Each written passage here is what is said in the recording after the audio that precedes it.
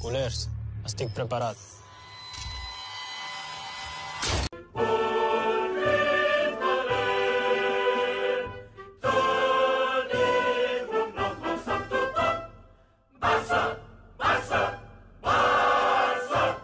Okay guys, thank you for joining and welcome back to Barca 360. Welcome back to the channel. So it has been confirmed.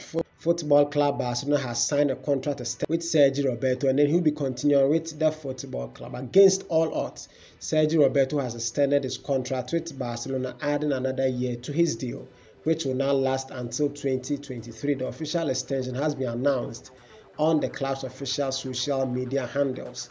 Barca were not open to extending his contract initially due to his less than ideal performances coupled with his injury concerns in the last 2 seasons. However, Xavi publicly talked about wanting Roberto to continue at the club.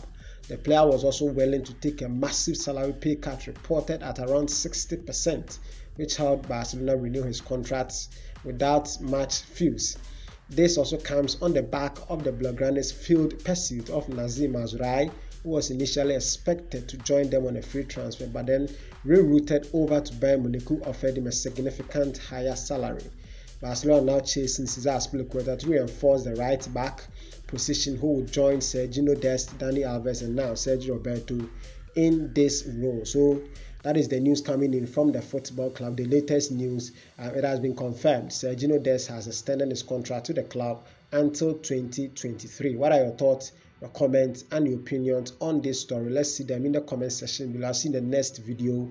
Thank you so much for joining. Kindly do stay safe. Until next time, it's a bye-bye.